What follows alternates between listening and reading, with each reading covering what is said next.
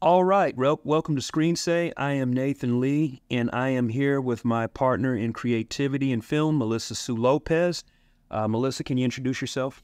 Hi guys, it's Melissa Sue, and I can wait to share all of our thoughts with you guys. And that doesn't mean it's what we say it is. It is more about just having a conversation. And Screen Say is dedicated to all things in film. We talk about everything happening from the latest news in film, technology in film, and just concepts of film.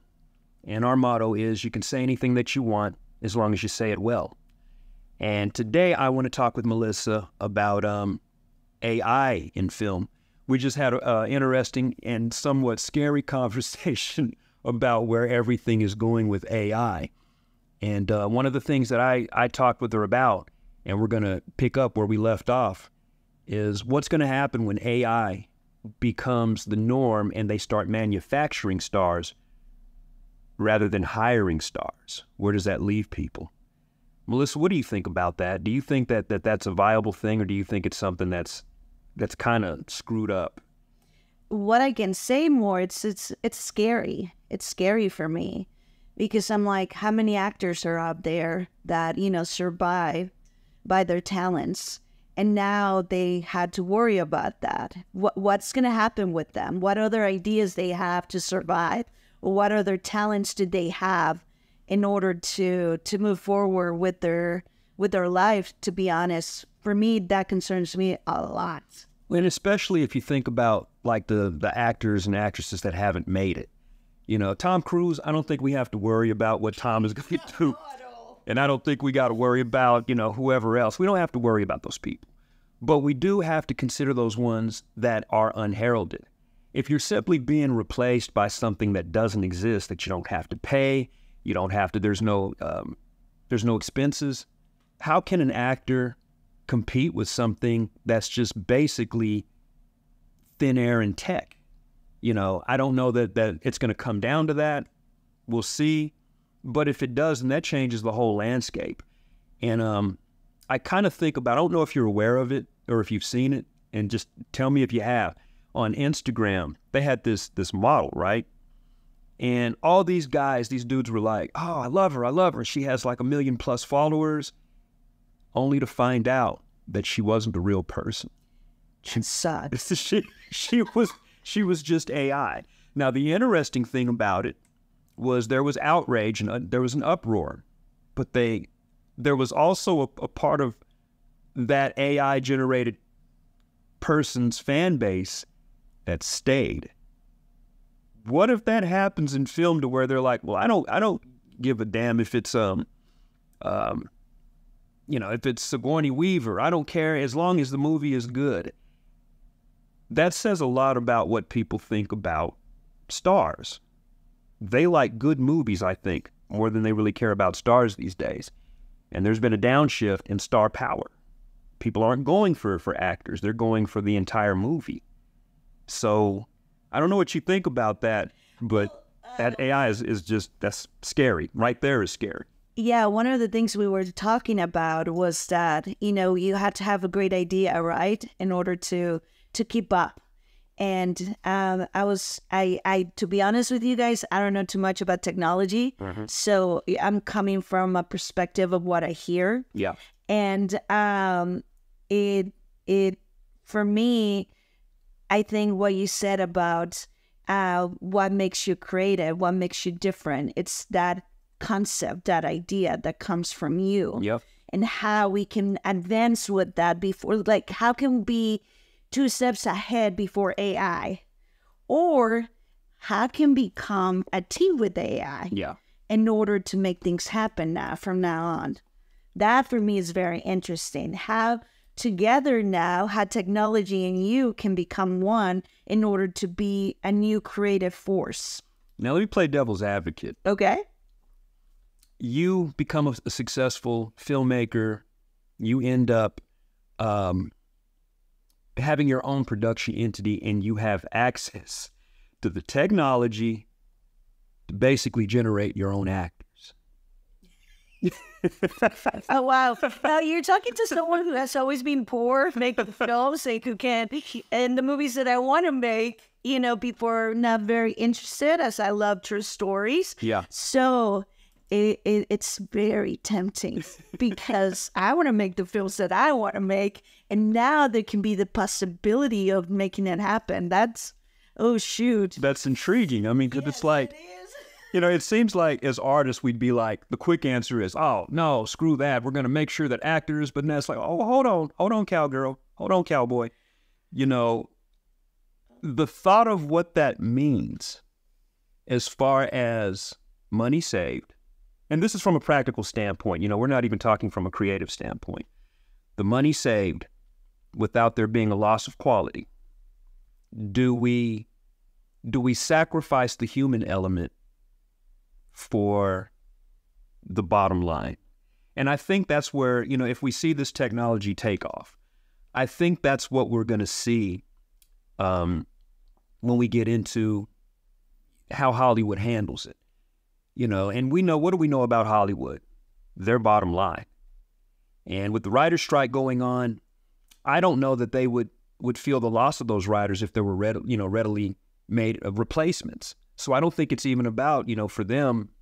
And I'm not bashing Hollywood, because that's what Hollywood is. It's an entity that makes money. It gives us entertainment, and it makes money based off of that entertainment. But in the future, well, I can tell you something right now. I mean, trying to get an actor to act for next film that we're producing together, Be Step Fam, right? It comes to a point now that, you know, he deserves to get pay. Yeah. And he deserves everything he asked for, because this person, it's amazing, right? But then I still need to make this project. So how do you do it? You know, everybody needs something. Yes. So, you know, you can't sell yourself out. You don't want to sell them out because you know the value of their craft. Yes. And I got to tell you, okay, I'm going to be honest. I'll be the bad guy. I probably, because I really, really want to make good projects, the idea of having total control over making a character, I'm talking about the nuanced stuff, the facial features, expressions. And sometimes you can't convey that when you're trying to give an actor what you're wanting. You know, it doesn't always jump out of your head when you're trying to explain it. But to be able to make that character, that's tempting. I'm not going to say that I would go over, but if I had the opportunity, don't be surprised if I go over. Dr. Frankenstein, you know, that's what we were talking about. We were just talking about that. You're going to create, you don't know the outcome of that character either. So you're creating something that you're passionate, that you think it's what it should be. But then, you know, what happened to the monster after Frankenstein created him? The monster was screwed. I mean, it was like, the monster was done before the book was done. I mean, it was already a given that it can only end one way, you know, and that's unfortunate. And what if AI, right? Turned around. First turn around and starts doing the character that you were not even expecting and gets out of control? Well, and they've had studies on, because the thing was, when does AI actually understand that it's conscious? You know, there's no real metric for measuring when a being becomes conscious. Okay. And if we don't really have an understanding of when something becomes conscious, now we're talking about some real sci-fi shit.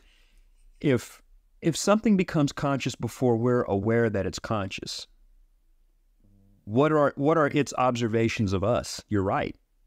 You know, let's just take film out of it, because AI in film, you know, it can only do so much. But when we have AI running other things, whether it's customer service, whether it's our defense systems, well, if it's operating off of being aware and it starts adopting ideas of good and evil, you know, i.e. Frankenstein.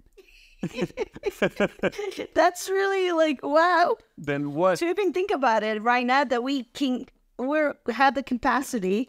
Well, I'll tell you, I saw a long time ago, there's an anime, because I'm an anime fanatic. And and it was called Macross. I forgot which one it was. It got all these different iterations of Macross. And there was this computer-generated intelligence, this AI-generated intelligence called Sharon Apple. And Sharon Apple was this singer thing. Well, Sharon Apple ended up becoming more and more alive, and the AI turned on the people. Oh, wow. Now, this was, man, I think it might have been either early 2000s or late 1990s where people were even messing around with that idea. But the end result was it decided that we were the problem. So the creator became the problem. And the logic was, you know, basically to get rid of that which it deemed was a threat. But, you know, if you think about it, everything that we have at our disposal is potentially dangerous. Nuclear power is dangerous. You know, you remember the meltdown in Chernobyl? If somebody messes up, doesn't do their job, something happens, then we got a nuclear radioactive cloud. Mm-hmm. Just about everything that we generate, that we make, that we utilize, there's a downside to it if it's misused. So I guess our only hope is that it's not misused, and that we know when to say when. It's almost like drinking a beer. How many is too many? And I think we have to keep control of ourselves before it gets out of hand, because ultimately we're still the architects of it. We still are, and we still have to think that there's bigger people than us too that can just come and take over. Like that's true. That's true. You know, and that's where you decide if you want to be quiet about what you know and how much you want to share too. Exactly. And that's something what Spider-Man says with great power comes great responsibility. Correct. It's like that movie how like the man who created the atomic bomb. You know, even have you seen that yet? It is beautiful. Yes, I loved it. I love cinematography and the way it was shot. The acting was wonderful. I have yet to see Oppenheimer, and Cillian Murphy is my favorite actor. I saw him on Peaky Blinders. I mean, I've seen him before that. Mm-hmm. Have you seen Peaky Blinders? No, I haven't. Acting tour de force, a clinic on acting. You need to watch that TV series. Just in passing, you need to watch that. Okay, I will do that. But here it comes, right? We're talking about AI. And then we're talking about great chemistry between actors, right? How would AI come into that chemistry between characters? Like what the human actor, like, yeah, they can probably create this AI, but... Can they create chemistry? Yes. So that the nuanced stuff, the things that make us human, I'm going to tell you, if they do that, that's scary. If they can imitate those things which... up until now, have not been... Because, I mean, I look at AI art. Some of it's better than art that real-life people make, but there's something about it that's still mechanical. I agree with you. With the saying, you know, Mid-Journey, all that, hey, beautiful, excellently rendered, but I know that's some Mid-Journey shit right there. Are we going to be like, I know that's some computer-generated actor shit right there? and there's a thing, what moves us is there chemistry between each other. Yeah. Getting to know each other, feelings or emotions. Yeah. So is AI going to get to that point of other characters that I think it's going to take some time, but I really still believe in the film noir. You know, like film noir for me, it's my passion, right? Yeah. When all the technical aspects of digital technology came along, nobody cared about my visual, you know, like the visuals that I love, the graininess, the more depth into the lighting, the more, you know, shadows. And now when the digital came, it was so perfect. It was so beautiful. It was. Like you can see your pores, you know, people's faces are like... You know what's weird about digital stuff, though? Think about how everybody was afraid of digital stuff. So you had photographers, and then digital cameras came along and changed the game, and the traditional photographers were like, that's not even, that takes no talent, that doesn't take this, it's a threat to photography, period. Well, all it did was change photography. Mm-hmm. And the people who were talented, they just remained talented coming into the digital age. There's a photographer here, a friend of mine, I love her to death, Ann Sherman is just as great. And I'm going to give a shout out to Ann. I love Ann to death, and we're supposed to be shooting here at some time if I would get my act together. But Ann's work was good before digital. Mm-hmm. Ann's work is good after digital. Oh, that's awesome. So it didn't have any effect on her because she was talented. Mm-hmm. Digital film, all 35 millimeter film is the way to go, you know, blah, blah, blah, blah. And even Quentin Tarantino shot Hateful Eight on 35 millimeter because he couldn't get what he was wanting out of digital. Correct. But now with all these advances, digital does everything. Mm-hmm. And all that matters is how talented are you at using this new tool to make all those different visual effects. If we look at AI in that way, okay, and we use it where necessary, you know, because nowadays with all the AI, not AI, but let's say computer-generated graphics, it's overkill. I really think it's way overkill sometimes. And people are complaining about it. They're complaining. They're like, wait a minute, that doesn't look real, you know, and I'm not critiquing it, at least not right now. We'll do that in another episode. Okay. But She-Hulk, some people love it, some people hate it. Oh, I watched it. You watched it? Yeah.